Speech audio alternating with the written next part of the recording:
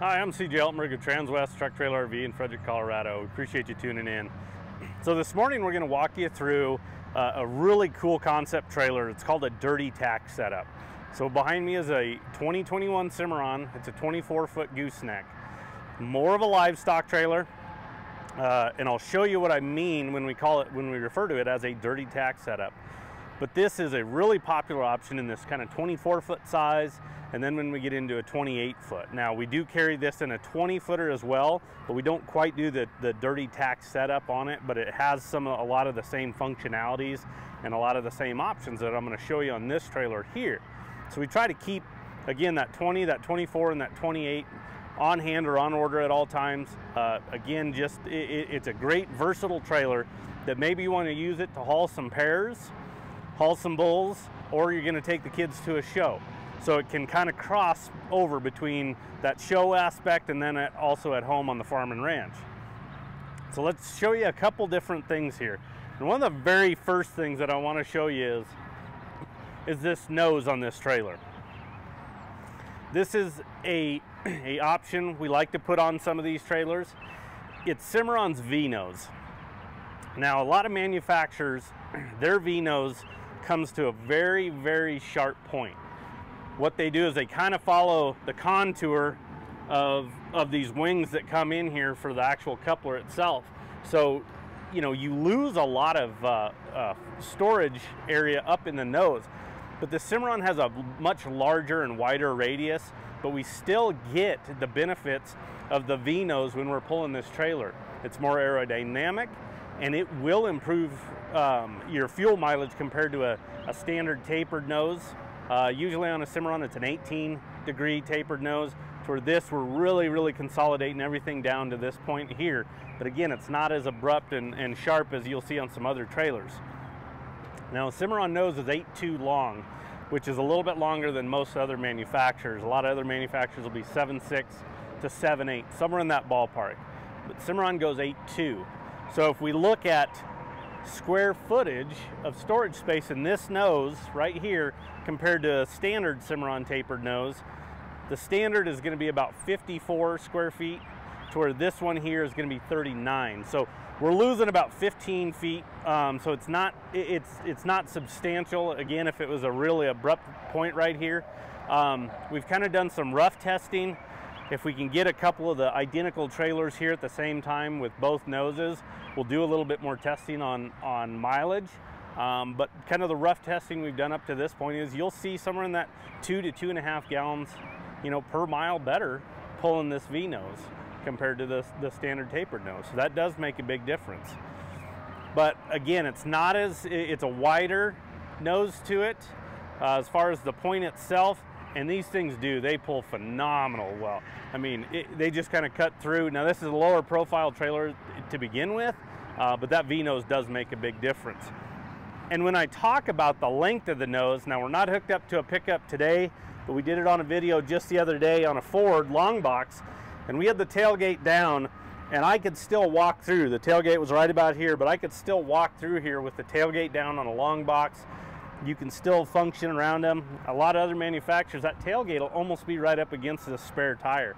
So we like the way that Cimarron builds these a little bit longer. I also think it helps the way they pull. These trailers pull exceptionally well. Compared to a lot of other manufacturers, I know when a Cimarron's behind me and when it's not. I mean, you can just feel everything on the road on those other trailers, kind of the bumps, the railroad tracks, potholes, they kind of jar you in the seat, to where these guys kind of glide right along. But let's talk a little bit about this dirty tack setup.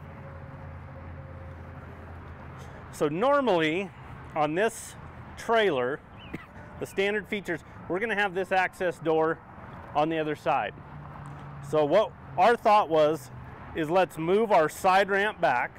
So again, if you're showing off of this trailer, loading, unloading cattle, loading, unloading equipment, with having the doors on both sides but shifting this back, we have a traveling gate in here, and then we can use that traveling gate as almost a tack wall or partition wall. Now again, the dirty comes from the standpoint of it's not a sealed off wall, so you still have the potential of shavings and things like that getting into that area.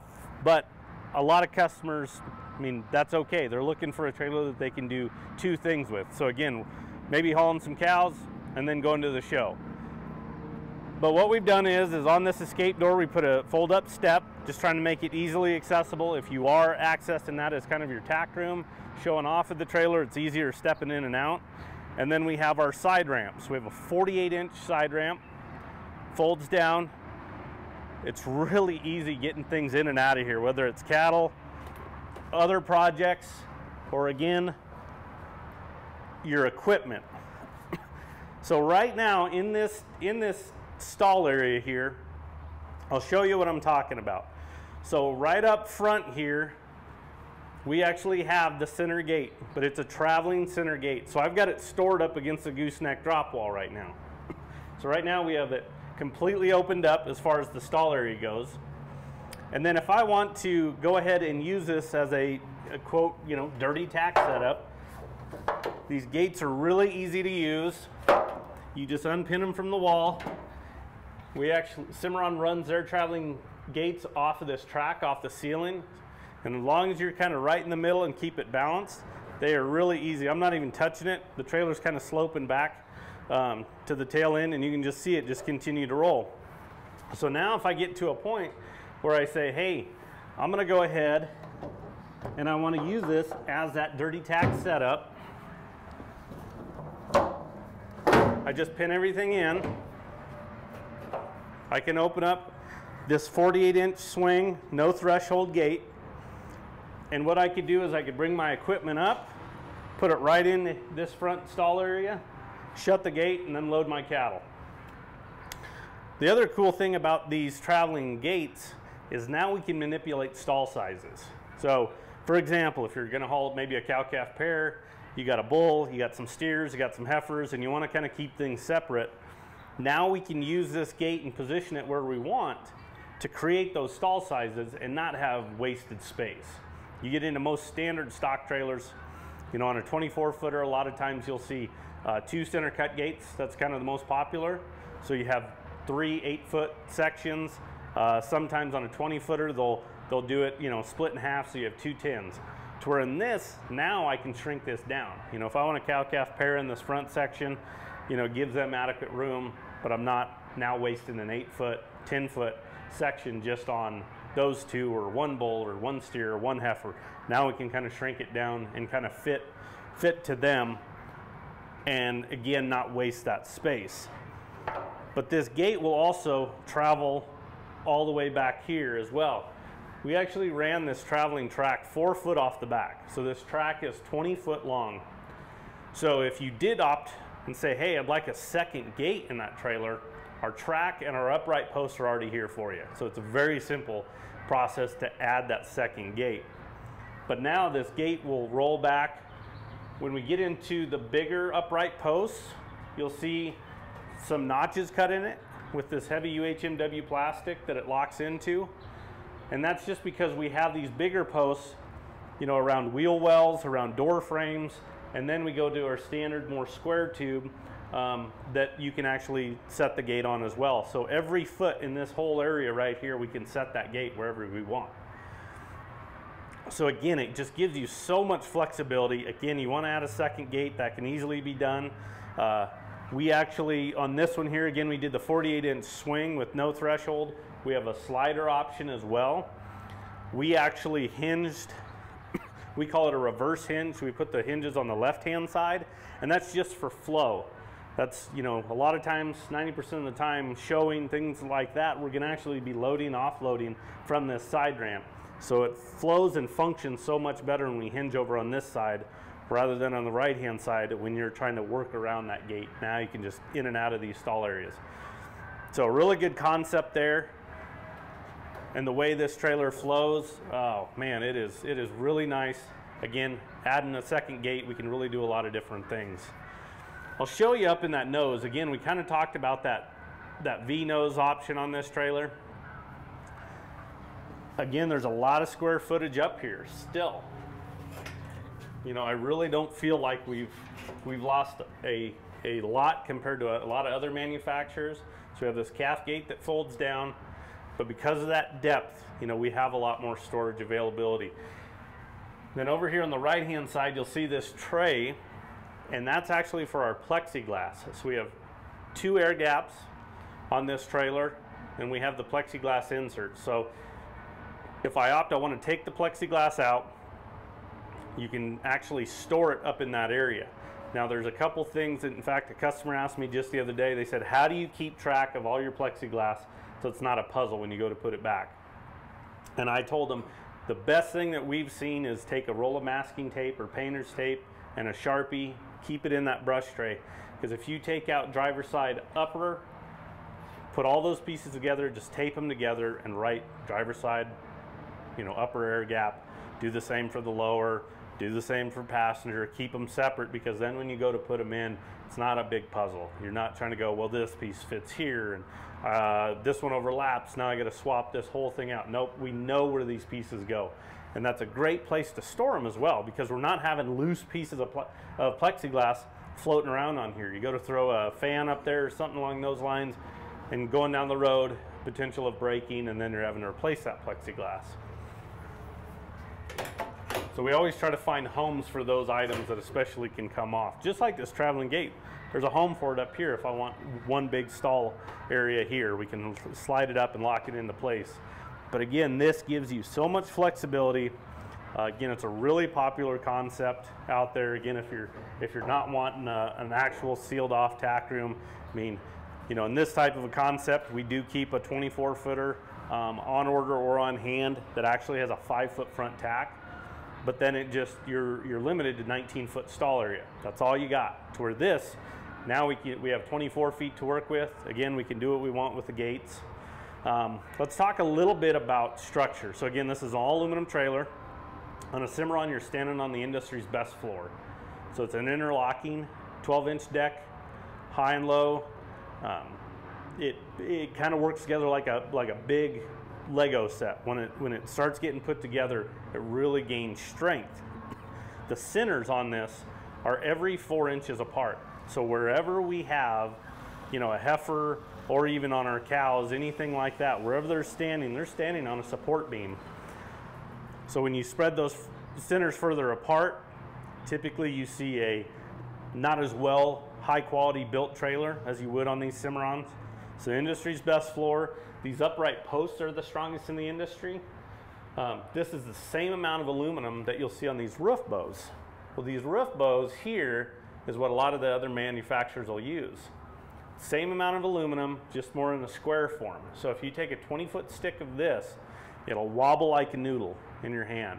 Where if you take it off the side post with a 20-foot stick, it's like a pencil. It's one fluid motion. It's a lot stouter upright posts. So you might ask, well, why'd you put it on the roof then? Well, the reason why is because we have the insulated roof on top of it. It's standard on every single Cimarron. So it's a 1/2 inch thick. It's reinforced, R3 thermal value. It is stout, but more importantly, it'll keep this stall area about 20% cooler. If you ever see us at some shows, we might have an easy up 10 outside. We're usually parked on asphalt. You get in the summertime, it's really hot. You'll actually see us sitting in the trailer in the heat of the afternoon, because it's a lot cooler in the trailer. So we already have the strength from the roof. I can walk on it, I can jump on it. It will not dent it, but it'll keep this a lot cooler for your cattle as well. And then we've got our 2-way roof vents, so we can manipulate some airflow through this trailer. LED lights. And then we've got a high and a low tie rail in here for you. So again, as you're traveling, want to get some stuff tied up, you can do that as well.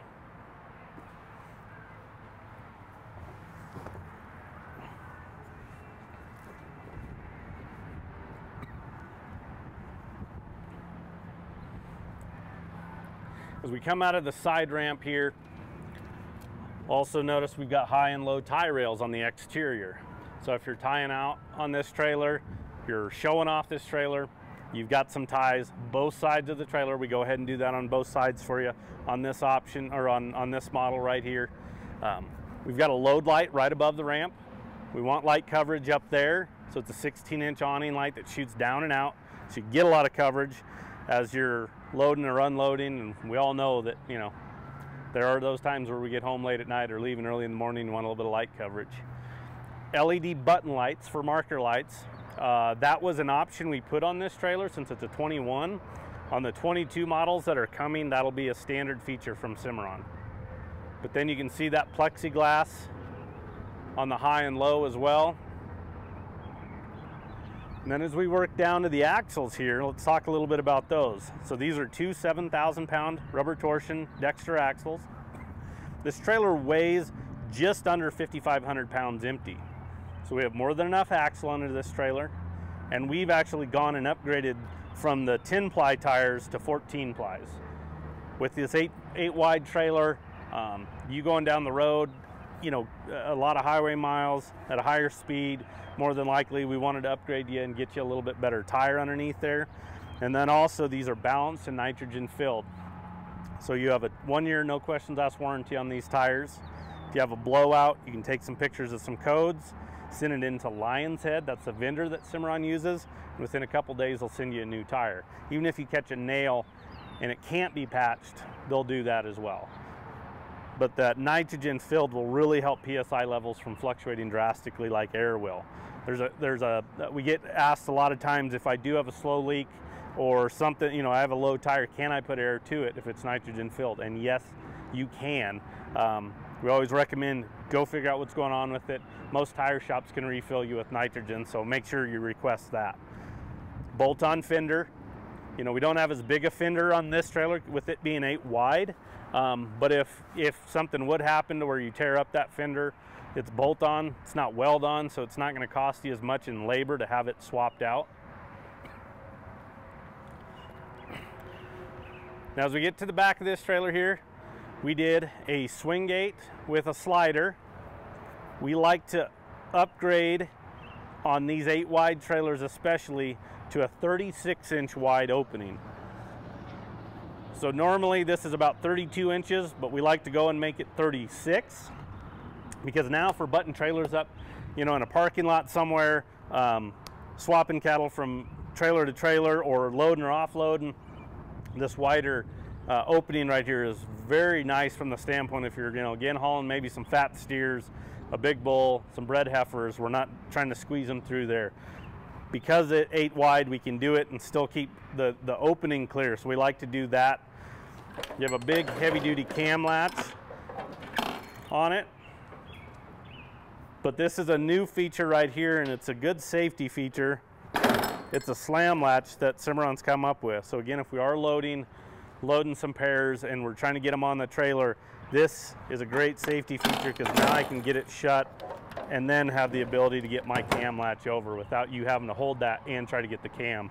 So it's an added safety feature there that Cimarron's come up with. They've been working on a little R&D stuff. I know they're working on a new trim shop, so that's kind of taken a lot of their time, but they're always trying to be innovative, try to come up with new concepts and make them functional for us. Right above that is 4 light switches. So those 4 light switches are every light. As far as area coverage is concerned, we have individual switches. So we have a load light on the left. So upper left is that. Upper right will be the one right above the ramp we saw. Lower left will be these 2 load lights right back here at the rear of the trailer. And then our bottom right will be our interior lights. So we can individually run lights on this trailer itself. Here's a good look at driver's side. Again, there's that upper and lower tie rail. The aluminum wheels are standard on Cimarrons. They started that a couple years ago. You know, it really dresses up the trailers compared to the old steel wheels. The old steel wheels, over time, you know, that paint cracks and they kind of get that surface rust and they just kind of look ugly. You know, these aluminum wheels just kind of really dress the trailers up. And again, a standard feature. So again, this is a 24-foot, 8-foot wide Cimarron Lonestar. That's the model on this one. This one's actually a Lonestar. Again, we've gone in and added a lot of those options that we see on a lot of the Steerwalt models. Again, tried to make a versatile trailer so it kind of crosses for you. So again, farm and ranch use, but then also take the kids to a show, anything like that. But I'll give you the stock number on this trailer. Again, it's a 2021 Cimarron Lonestar 24-footer. The stock number is 5N201-268. So if you have any questions on it, you want to talk about maybe custom ordering something, maybe you want to talk about that 20 footer or that 28 footer that we've got on order right now, give us a call. Anybody on the sales team can help you out. Our number is 303-684-3400. Thanks for tuning in. Have a good day.